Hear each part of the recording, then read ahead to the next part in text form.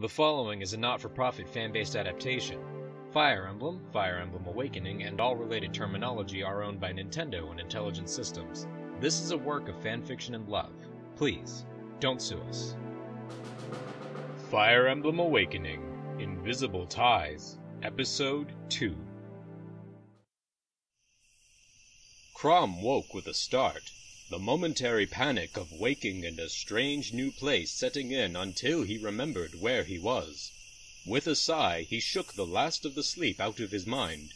The campfire had long since burned itself out, the embers offering little illumination to the night, and moonlight pierced through the canopy of leaves they were camped under, illuminating small patches of the forest floor around them. The newest member of their little group was resting on his side, arm being used as a pillow on the opposite side of the fire. Robin had insisted that the night had been warm enough, and even then he had his thick coat to keep him warm. Chrom sat watching the sleeping stranger for a moment. After their shared meal, Robin had impressed the three shepherds with a surprising amount of tactical knowledge that seemed to spring up out of the amnesiac's mind almost instantly. He, Chrom, and Frederick had spoken at length on the subject, Robin demonstrating a keen mind as Lissa sat quietly and looked on uncomprehendingly. He was already formulating a way to ask the man to serve as the shepherd's official tactician. Gods knew they sorely needed one, not to mention the man was skilled with a blade and a mage as well. No, Naga sent you to us for a reason. Interrupting Chrom's musings on the future of his little troop, something in the forest caught his attention. A sound, almost like ripping fabric. Quietly, so as not to wake the others, Chrom stood and took up his broadsword, Falchion. The divine blade Falchion had served him well since his father had passed during his youth. He and the blade had been nigh inseparable. Chrom squinted into the dark as the sound repeated, louder and closer this time. He took 2 steps before Lissa stirred, sitting up and mumbling sleepily. Chrom, where are you going? Nowhere, sister. Just going for a walk. Well, let me come with you. I'm stiff from sleeping on the ground. Don't worry about it. Just get some sleep. Well, I'm awake now. Yes, you always did wake up in an instant. As opposed to someone who doesn't wake up at all unless Frederick rides his horse over him? Well, come on if you're coming. Wait. What? What's wrong? There's no birds. It's too quiet. What happened to all the animals? Chrom, what was that? I don't know. Ah! The ground suddenly shook, a violent upheaval that almost managed to throw Chrom flat. As Lissa grabbed hold of her brother to avoid falling over, the trees waved wildly, some even falling with loud crashes, uprooted completely by the quake. All Chrom could think was that this was wrong. The southern region of Ylisse never suffered from earthquakes. Further up north, near the border, they were commonplace, but never of this magnitude. Chrom looked up, his eyes widening as he beheld the fiery light of ruin. Lissa, run. The girl looked up at her brother, confused for a moment, before she saw what he saw. Dread settling in the pit of her stomach as her face became illuminated in the darkness. Racing towards them was a wall of fire, tearing up the ground and burning the forest as it went. Trees twice as big around as some of the columns in the grand hall of the Elysian palace went flying from the flames, as smaller fireballs fell from the sky ahead of the wave, causing destruction where they landed. The earth itself groaned and split as the fire reached it, huge cracks forming and massive slabs of ground heaving upwards meters into the sky, the landscape altering around them in seconds. Run! As Chrom shouted, he gave Lissa a small shove to accentuate his point. They raced as fast as they could through the forest in an almost blind panic, Lissa doing her best to keep up with the much faster Chrom as he charged ahead. He veered to the left suddenly as a tree fell across their path, and Lissa stumbled, catching herself quickly and pressing on. What nightmare is this? I don't know! Keep running! Chrom and Lissa ran on, dodging trees as the ground quaked beneath his feet. With a great crash, the ground beneath Chrom and Lissa jumped up, sending them sprawling in a clearing at the base of a newly formed cliff. Ah!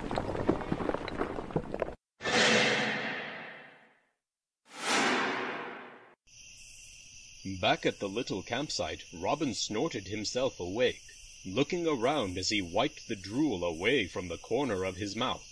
The amnesiac found himself alone with a slumbering Frederick, the nights breathing calm and regular in the darkness. Robin stood, stretching his arms above his head and letting out a little groan. Chrom? Lissa? Robin fell flat on his back as the earth shifted and bounced beneath him, Frederick's horse whinnying and doing its best to escape the rope tying it to the tree. The horse's owner was on his feet instantly, even before the ground had stopped shaking. What's going on? Where's my lord and lady? How should I know?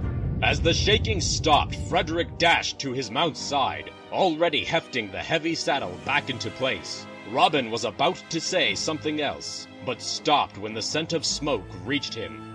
Instead, he stood and turned towards the forest, his face going slack. The night sky was ablaze, literally, as flames danced through and above the forest. Just above them, Robin could make out a vaguely human shape, but he couldn't see more through the smoke and heat haze rising from the burning forest. Frederick, we need to find Chrom and Lissa. Get on! Robin shrugged, jumping onto the horse with little effort and gripping the back of Frederick's plates. Without further warning, the big knight kicked his horse into motion, racing off towards the flames. Robin looked up again, straining his eyes to see if he could spot the human-shaped figure again, but the sky was empty.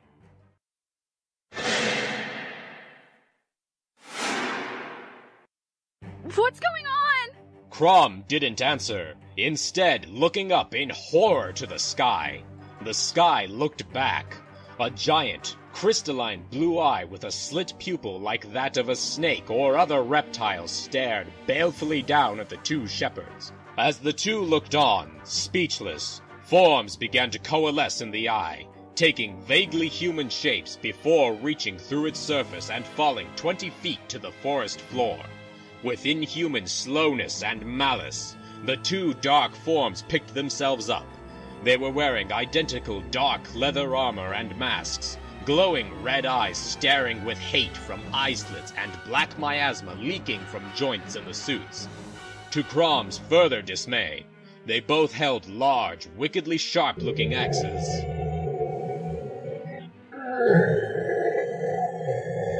Lissa, stay behind me. Right. Falchion was reassuring in his grip as he rushed the first of the creatures, slashing horizontally in a blow that should have neatly bisected the creature. It simply grunted, more black fog pouring from the wound, and swung its axe with impossible strength and speed. Chrom caught the weapon on his blade, grunting with the effort. Ah! Acting quickly, he transferred his weight, throwing the monster back and striking its head with Falchion's pommel, before beheading it with his backswing. The monster turned to purple ash and smoke almost instantly, dissipating on the night wind. All of this had only taken a few seconds, but as he turned to face the other foe, Chrom heard his sister cry out. The other thing had crossed the distance faster than he had, and held its axe above its head, ready to strike. Lissa had fallen back and held a tree branch in front of her defensively. Chrom's gut lurched as he realized that he'd never crossed the distance in time. Lissa! Calling his sister's name, he tried anyway. Lissa screamed as the creature brought down the axe. Chrom wasn't sure how, but instead of his sister, a new man had interposed himself between her and the creature, holding the axe away from his back with a broadsword balanced on his shoulder. Help me! Chrom acted instantly, slashing horizontally again, beheading the creature as the other man rose, slashing the opposite direction at its waist, making it disappear into purple mist like the first had. The new man steadied himself, sheathing his broadsword and turning slightly away as he did. Chrom was surprised to see the man was wearing an ornate blue mask with slits for eyes.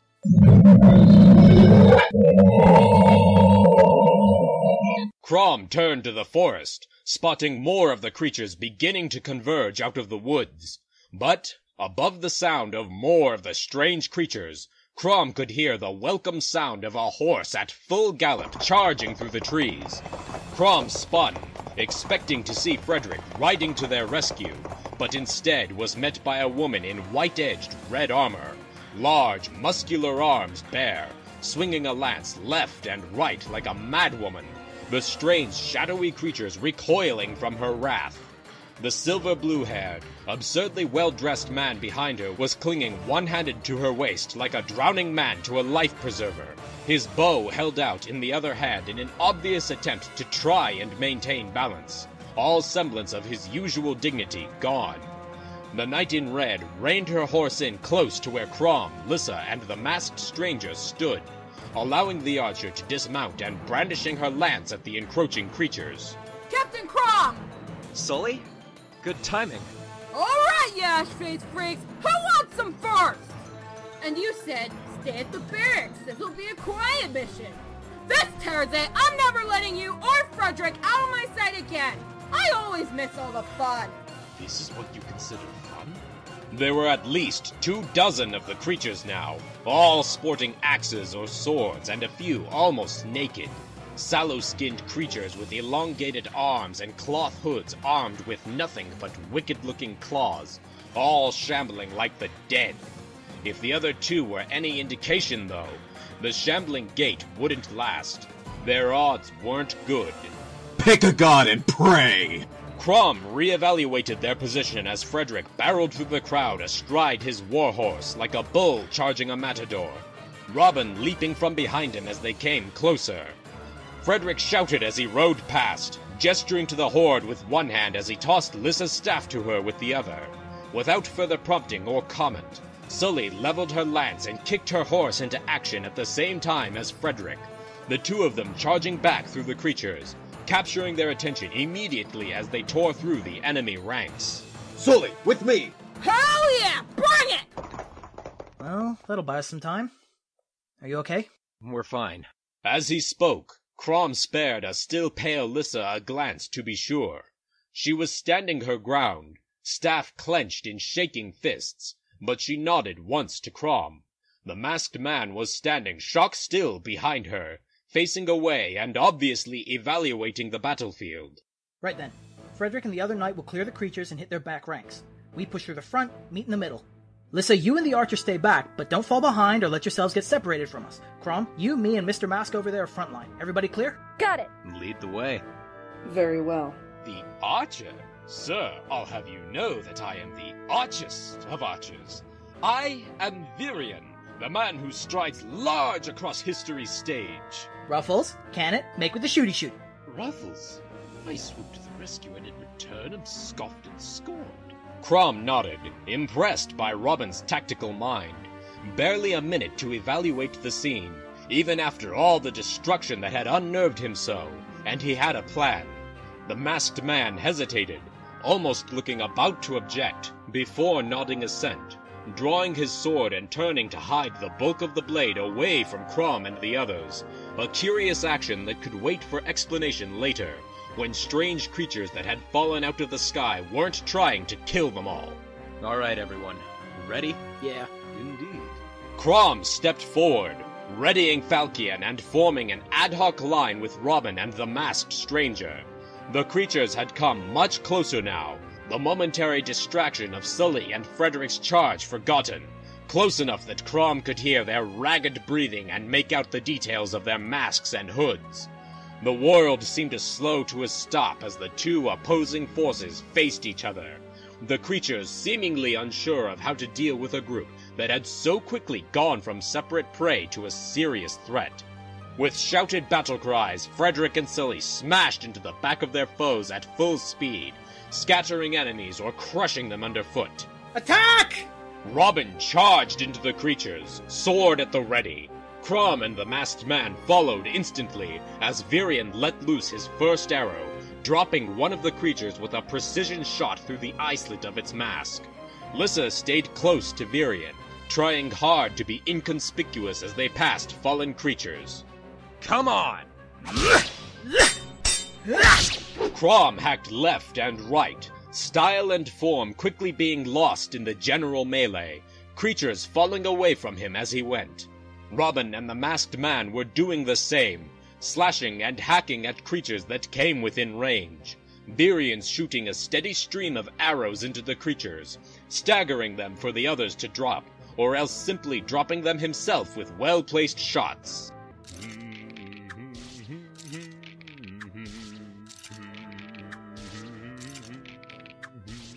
One of the creatures, bigger than the others, suddenly loomed above Robin, axe held high in challenge. Robin noticed the creature and reached into his pouch, producing the spellbook he had used earlier. With quick hand gestures, he sent 3 bolts of lightning at the creature, striking it squarely and piercing its leather armor, black mist pouring from the wounds. With a feral roar, the creature closed the last of the distance, swinging at Robin. The tactician was too slow moving from its path, taking a glancing blow on his side through the thick cloak he wore. He retreated a few steps, returning the spellbook to his pouch and readying his blade in a 2-handed grip. Blows rained down on the tactician, forcing him back as he skillfully dodged or parried each attack. Suddenly, 3 arrows struck the creature in the chest and shoulder. How do you like that? Ruffles, behind us! That is not my name, and you know it. Virion spun away at Lissa's warning, turning on the other creatures encroaching on them. Robin took the opportunity to duck below the creature's guard, stabbing upwards into its chest. The creature roared again, knocking Robin back with its free arm, sending the injured man sprawling, his blade still stuck fast in its chest. The creature reached down with its free hand, and instead of pulling the sword out, snapped the blade off from where it protruded, tossing the broken pommel and half the sword aside. Chrom watched in desperate glances, risking himself by taking his eyes off his own opponents. The creatures before him simply wouldn't die, or when they did, they were replaced by even more of the identical things. A bit of help, please! Damn it, get out of my way! The larger creature was closing on Robin, obviously wounded but still shuffling menacingly, almost like it was taking its time and savoring the coming kill. Chrom's wild swings were rewarded when one of the axe-wielding creatures fell, turning to the familiar black mist, but the other sword-wielding creature before him pressed its attack with more of the inhuman speed and strength they seemed to possess. Hold on, Robin! Damn it! Hurry up! Chrom backpedaled, parrying desperately, sweat pouring down his face. The bigger creature had reached Robin, who was desperately crawling back from his foe, holding the wound in his side. The bigger creature stomped down hard on the tactician's chest, pinning him as it raised its axe, Robin crying out in pain. Robin! Before the creature could land the blow, the masked man was on it, swinging his sword upwards and severing its arm at the elbow, arm and axe falling to the side in a stream of black mist, before he pirouetted and cut the creature's head clean from its shoulders. The head fell to the forest floor, bouncing once before dissipating to mist. The other creatures became slower and seemed confused without their leader, and Chrom cut down the sword-wielding one pressing in on him without any difficulty. Doing a quick once-over of the battlefield, Chrom was glad to see that the last few of the creatures were being rounded up by Sully and Frederick, who weren't seeming to have any more difficulty with them. Chrom ran to his new friend, who had sat up, but was coughing violently. Oh, that hurt! That hurt so bad! That thing was heavy. Just sit back and bask in our victory. Both men glanced up as Lissa and Virion approached. Lissa set to work instantly with her staff, healing Robin's wounds. The tactician, for that was all Chrom could think of him as now, sighed in relief as the healing magics did their work. It didn't take long before Robin grumbled, forcing himself to his feet as he complained. Oh, I'm basking, all right. I'm basking in playing the insect underfoot. I will never step on another bug as long as I live. He limped over to Chrom as Sully and Frederick returned to the clearing. Sully was covered in small wounds and nicks in her armor, but Frederick still looked resplendent, like he was in a parade as he surveyed the battlefield. That appears to be all of them, my lord. Woohoo! That was fun! This is why I never stay in the barracks! The only evidence of the creatures was the scattered and broken weapons lying about. The creatures themselves had turned to mist and vanished once felled. Robin, Frederick, and Chrom all turned on the masked man, who was standing silently apart from the others. Even with the mask, though, it was plain that he was staring at Chrom.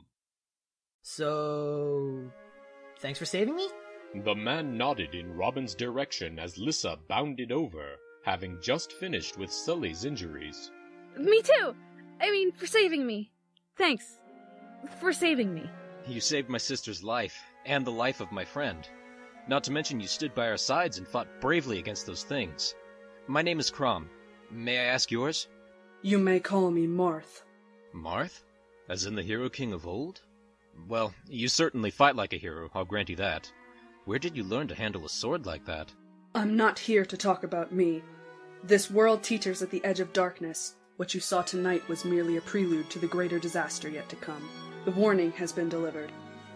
Well, that was strange. You didn't see him fall out of the sky. He fell out of the sky, too? Not much for conversation, is he? His skills obviously lie elsewhere. I have little doubt our paths will cross again. We should make haste to ensure that the capital hasn't befallen the same fate as this forest. Well, what are we waiting for? With that, the tactician set off walking in a random direction, barely taking a few steps before stopping. On second thought, I have no idea where I'm going. Does somebody else want to lead? Great with tactics, obviously not so much with direction. Hey, wait up! I'm still wounded here!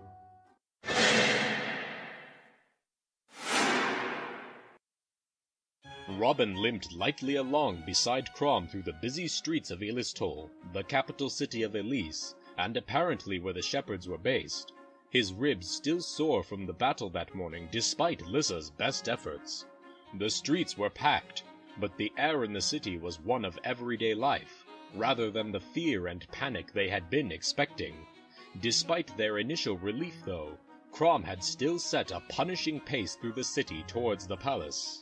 Well, everything looks okay at least. Yes, thank Naga. He, Chrom, Lissa, and Frederick were off to the palace with the intention of warning the local ruler. Virion and Sully were returning to the shepherd's barracks somewhere in the city. Virion was still doing his best to chat the young knight up the entire way, Robin listening in until their voices faded into the crowd. The tactician definitely respected Virion's daring and commitment. I said no, damn it! Go flow with a horse! Ylisse was a massive, sprawling city. The buildings had eventually spilled from within the high walls of the original castle town, and many different wards and residential districts expanded around the circular wall in all directions. The crowd became thinner as they entered the more wealthy area of the city near its heart. They passed a grand cathedral, a towering building with 4 large bell towers that Robin somehow knew without memory was a church dedicated to the divine dragon, Naga. In the near distance, Robin could see the towers of the Exalt's palace rising above the surrounding buildings now, Pegasi coming and going from the largest of the towers, which was obviously where their roost was. So, who is this Exalt?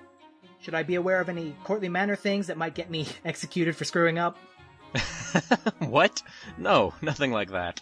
Exalt Emmeryn is a kind-hearted ruler. She'd more than likely sit you down and explain the rules of the court to you than have you executed. I've been on the receiving end of one of those, though, and execution might be the preferable option to that boredom.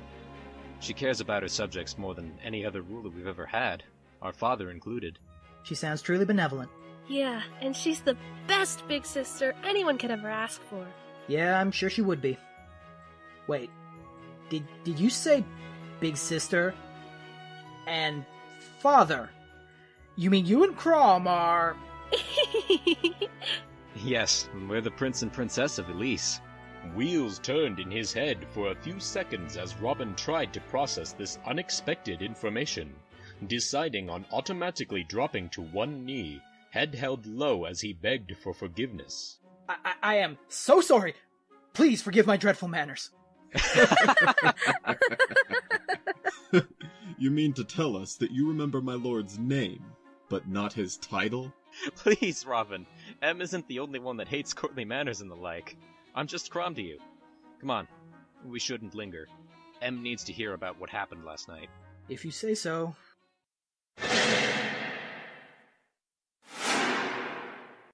They were met at the great oak doors to the main hall by an older man in plate armor similar to Frederick's, but much more ornate, with a blue tabard over the top depicting what Robin assumed to be the symbol of Ylisse, and a matching blue cape fanned out behind him.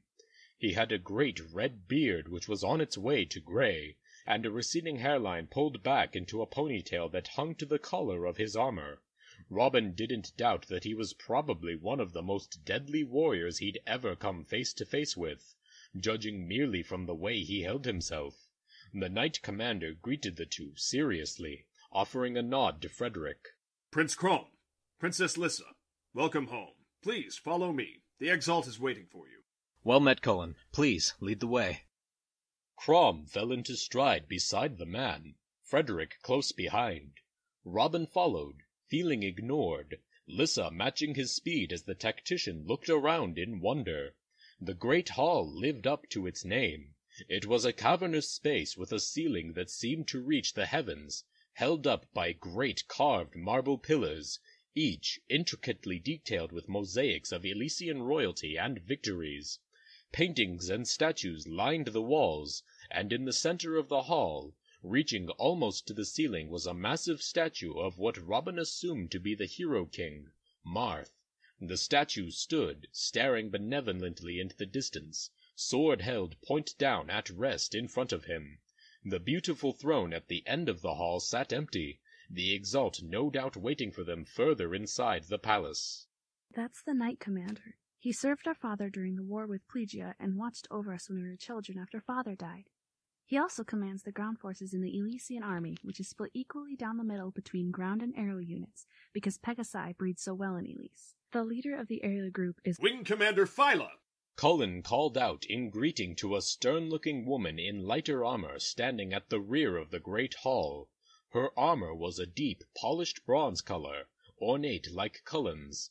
She was a slight woman, much smaller than her male counterpart, obviously a veteran flyer from her lighter armor and bowed legs. She bowed slightly from the waist in greeting to the prince and princess, before ushering the group into a smaller back room, giving Robin a curious look. Robin simply shrugged and followed Chrom and Lissa, Frederick behind them. Cullen led them through a series of passageways, past more soldiers wearing variations on Cullen's or Phyla's armor, the Knight Commander leading, the Wing Commander taking rearguard. It was a sound strategy, Robin noted, and bespoke of lifetime soldiers that slipped into battlefield tactics off the field out of habit. At one point they had to press themselves against the wall as a squad of Pegasi knights trooped past in full battle kit. They passed by, the others of their group waiting patiently, Cullen explaining to Chrom that they were sending scout parties out to watch the Plegian borders. Eventually, the group was led into one of the royal apartments. It was a comfortable sitting room, not at all like Robin had been expecting. Soft-looking couches sat around a low table with a crystal pitcher of water and a bowl of fresh fruit on it, and bookshelves lined one wall, all crammed to bursting. A fireplace sat empty on the wall opposite the shelves, but it looked as clean and well-maintained as the rest of the palace had. Lissa flopped onto one of the couches in a relaxed, unprincess-like manner as Chrom sat with a relieved sigh and helped himself to some of the water. Frederick and Phyla stood flanking the door they had come through, all military precision. Robin couldn't help but feel like he stood out. Chrom glanced up at the tactician standing awkwardly in the doorway and offered him a grin. I told you not to worry, Robin. She's not as scary as all the knights in the big palace make her seem. I am so out of place here. Believe me when I say, I feel the exact same way. This was my parents' apartment once. I have fond memories of sitting in front of that fireplace with them when I was younger. My father would read us stories while my mother would teach Em to sew. They were better times. At least you have memories. My oldest memory is thinking, gee, that girl is loud a day and a half ago. I heard that. Luckily, before Chrom could slip into further memories, Cullen opened the doors opposite from the ones Phyla and Frederick stood at, both of whom snapped to attention. Presenting her grace, Exalt Emmeryn the First of House Ylisse. Emmeryn strode gracefully out of the other room, her cream and beige robes rustling regally as she moved, long blonde hair not unlike Lissa's done up in braids and plaits that framed her face. She was definitely related to the other two, seemingly combining the best features of Chrom's and Lissa's faces for her own. The thing that Robin noticed most, though, was the symbol on her forehead, the color of scar tissue, the same symbol on Chrom's bare shoulder and central to the Elysian coat of arms that he had seen all over the palace. He resolved to ask someone about it when he got the chance. Please, Cullen. We are all friends here. There's no need for formalities. Sorry, Your Grace. Force of habit. Em! Hello, Lissa. I trust camping with Chrom and Frederick was fun? Yeah, well, it was until the whole attacked by monsters thing happened. It's okay. There will be a war council as soon as this greeting is over to determine how best to deal with this new threat. Hello, Em. Emmeryn smiled at her brother as he approached and gave her a quick, one-armed hug. The prince slightly taller than her, Robin noticed, before she turned on the tactician. Cullen, too, seemed to take note of Robin for the first time, and his bushy eyebrows shot up in surprise. I do not believe we have met. This is Robin. We found him, we found him passed out in a field, with amnesia. However, he's fought valiantly by our sides to see us return to Ylisse, and has earned my respect with his martial skills and knowledge of tactics. In fact, I intended to ask him to be the Shepherd's official tactician after the War Council. Your Grace. Wait, what? Tactician! Your Grace, I feel it necessary to point out that we know nothing about this man besides his name, and that he claims to have no knowledge of his past.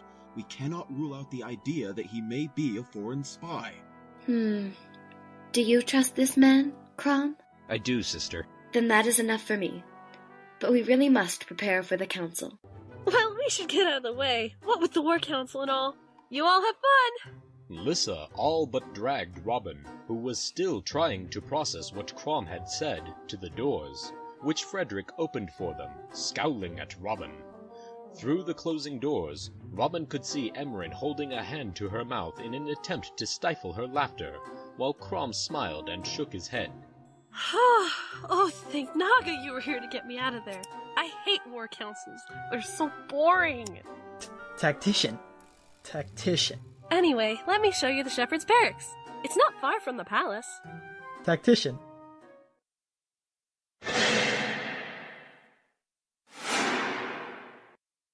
The barracks were a few blocks away from the palace district near the city wall, surrounded by what Robin assumed were the other barracks for the Elysian army proper.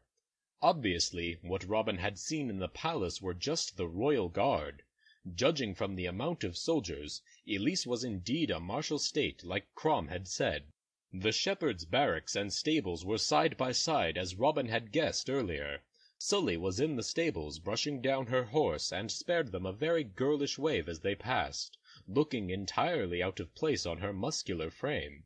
Robin waved back, wondering if Virion had finally given up his pursuit of love for the day. They entered the squat barracks building, and Robin looked around, almost disappointed by how simple the place seemed. Rooms along the back with 4 cots apiece, a kitchen area, an area to store weapons and armor, and a simple common area, occupied by Virion and 4 other strangers eating various forms of lunch. Virion was reclining casually, a teacup in one hand hovering above the saucer in the other, still dressed in his exceedingly fine battle-wear, ruffles and all. The archest of archers nodded in greeting to Robin as he and Lissa approached the group. Hi, everyone! Ah, my friends, welcome back. How was the palace? Boring, stuffy, dreary. The usual. I thought it was quite fancy. Try living in it. One of those eating lunch, a prissy-looking blonde dressed similarly to Lissa, but in pink riding clothes of fine quality and looking about the same age, leapt up, running to Lissa and barging Robin bodily out of the way, grasping both of Lissa's hands in her own. A tanned, shirtless man with spiky blonde hair and chiseled muscles stood, walking over to them as well. Lissa, my treasure! Are you all right? I have been on pins and needles waiting for word of your safety. I'm fine, Maribelle. I can handle a battle or two, you know. You worry too much. I did eat a bear, though. Hey, Squirt! Where's Chrom? You guys keep running off and having all the fun without the rest of us. I didn't think he'd be able to handle himself without old Teach there to bail him out. Oh, it's Teach now, is it? Here I was thinking you had to be born without brains. But you can teach it? Don't be underestimating Teach. Hey. Wait, was that an insult? Before the teasing of the tanned man could continue, a slight brunette woman standing to the back stepped forward. Something about her screamed timidity and inexperience to Robin, but she was still wearing light bronze-colored Pegasus rider armor, so he assumed she had at least some skill. Beg pardon, but when can I see the captain? Poor Sumia. She's been absolutely beside herself with concern.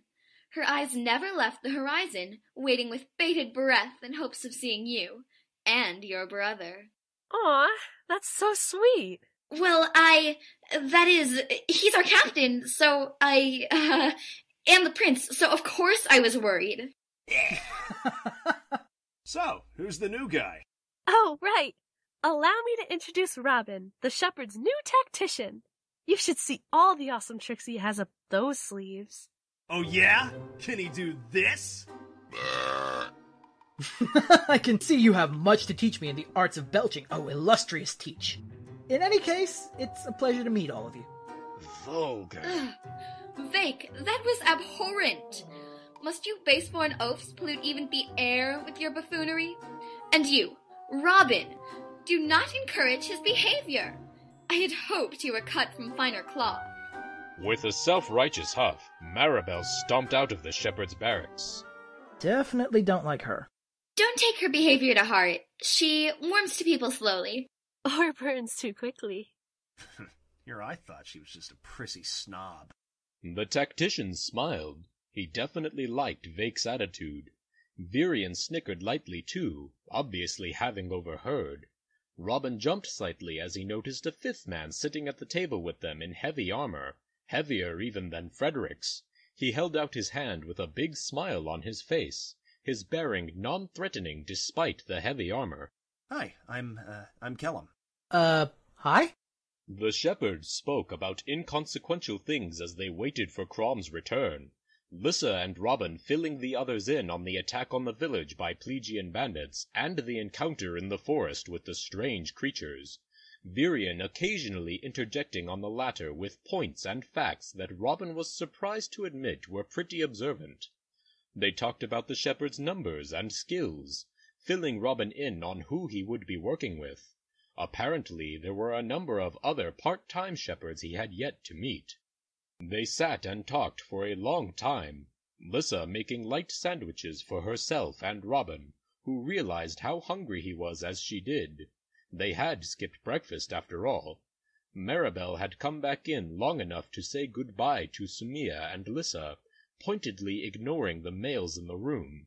Vaike stuck his tongue out at her back as she left.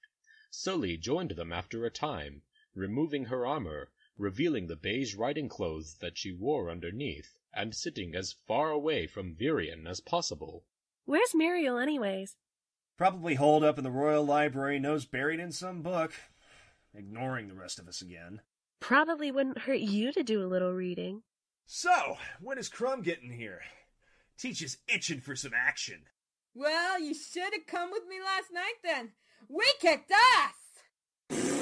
Teach is fit, but he can't keep up with your horse. And Ruffles was hogging the back seat. My name is Virion, oaf. Virion. Even someone as dim-witted as you should be able to get it right. Not gonna save me from the nobility. Well, we would have been toast without this guy. Indeed. Come on, guys. I didn't do all that much. All I did was get stepped on. Don't sell yourself short. We wouldn't have made out so well without your tactical advice. Ah, Captain! we were... Everyone looked up at once as the prince walked through the door, looking tired. Lissa and Sumia jumped up, Vaike leaning backwards to look at him upside down. As Sumia hurried over to Chrom, her foot caught something on the floor, and Robin cringed as she face-planted with a loud thunk. She pushed herself back up quickly, blushing heavily as she dusted herself off. Ouch. Sumia! Are you okay? Those boots still bothering you?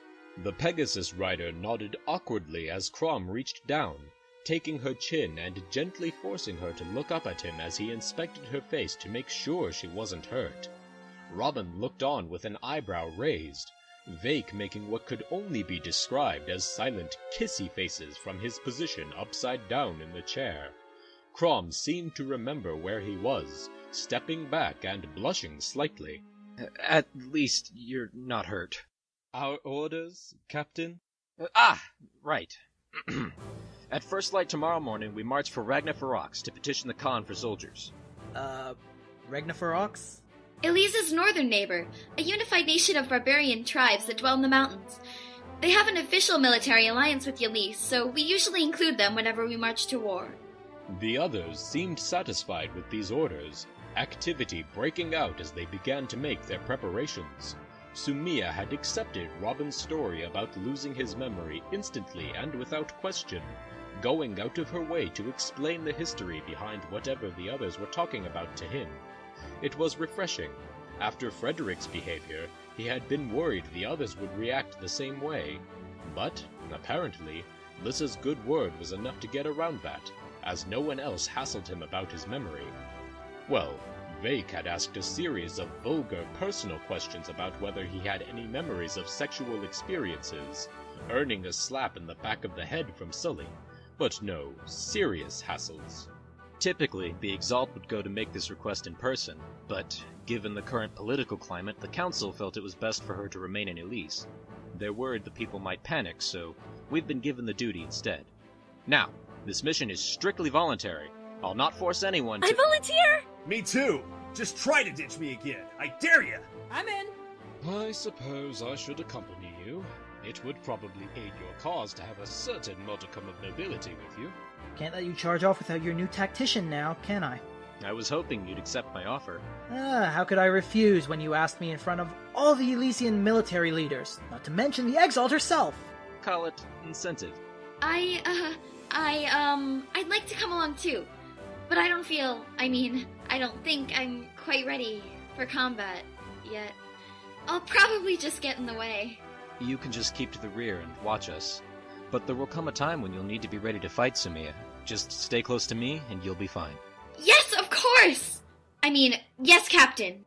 Great, I'm barracked up with a bunch of lovesick teenagers.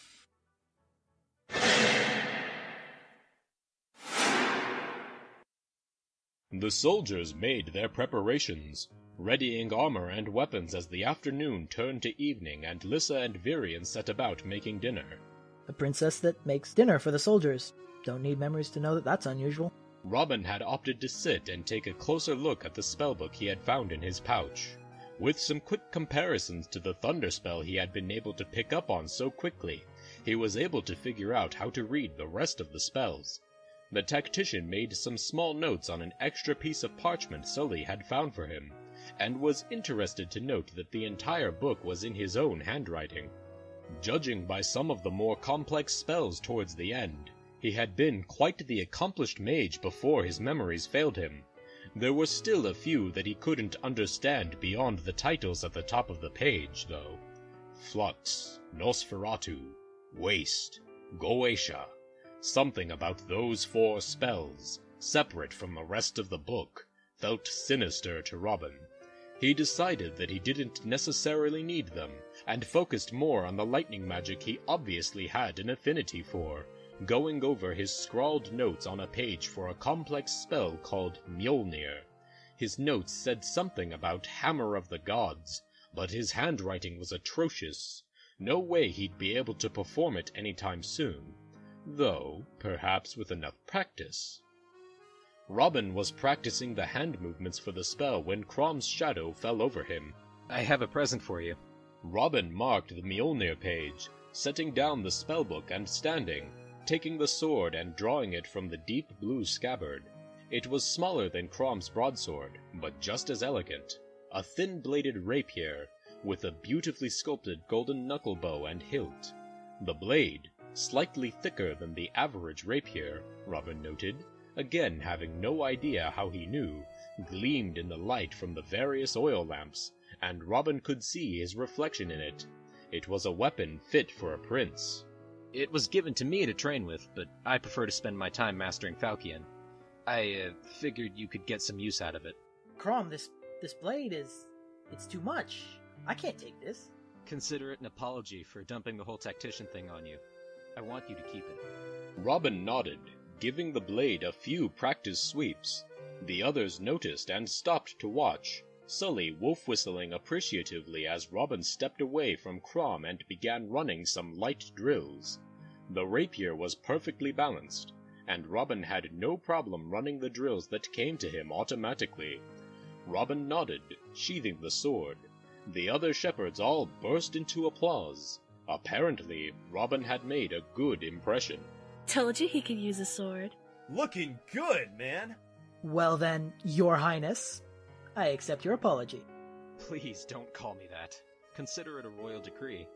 Soon after, they all retired to bed, the girls in one room, Chrom in a room of his own, and Robin sharing with Vaike, Kellam, and Virion. They would have to be up early in the morning to march, and Robin was looking forward to some actual rest. That was before Vaike started snoring.